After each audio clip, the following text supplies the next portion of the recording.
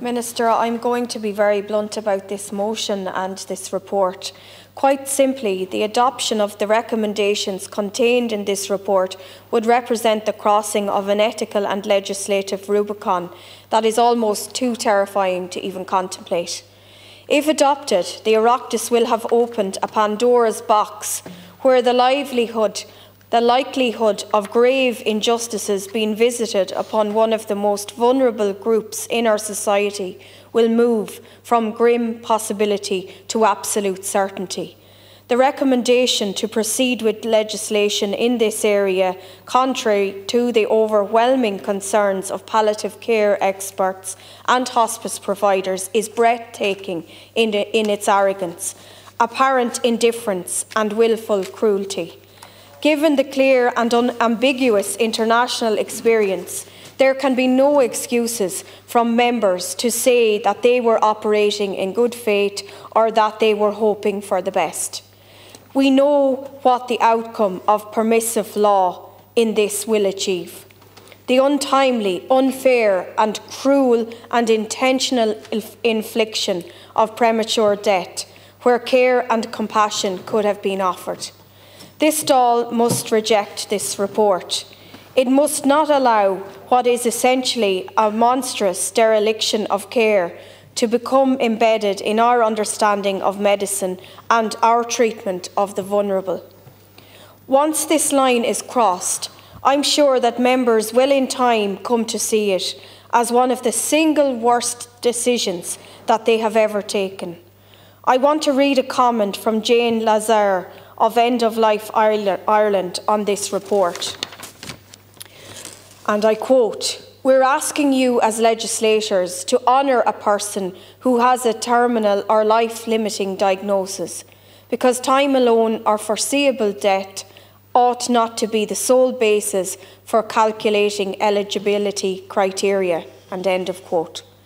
I ask members to consider the dire situation this will create for those with dementia, reduced capacity, young children, or those who are in poverty and cannot afford medical care, which ought to be theirs by right.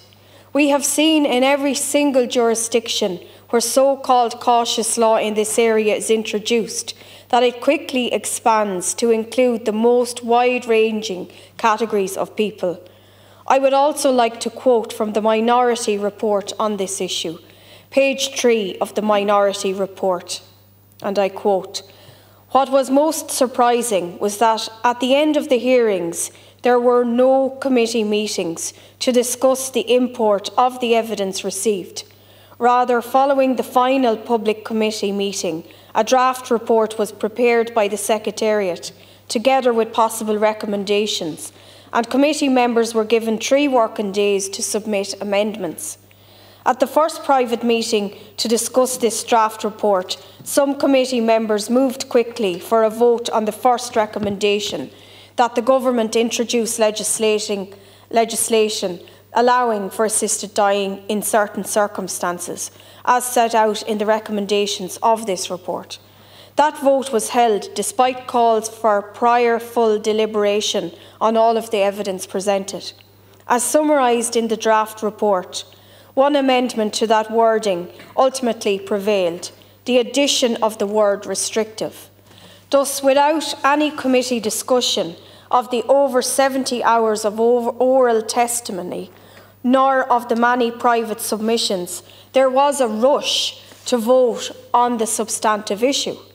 At that point, the committee members had not fully clarified for themselves what was meant by assisted dying, as evidenced by a proposed amendment to the draft report. That clarification only subsequently emerged after debate during the second private meeting on the draft report." End quote. I ask this very serious question. Why are we determined to replicate the moral and ethical horrors that legislation of this kind ushers in everywhere that it has been supported? Where is our sense of the sacredness of human life gone? What is the real agenda here?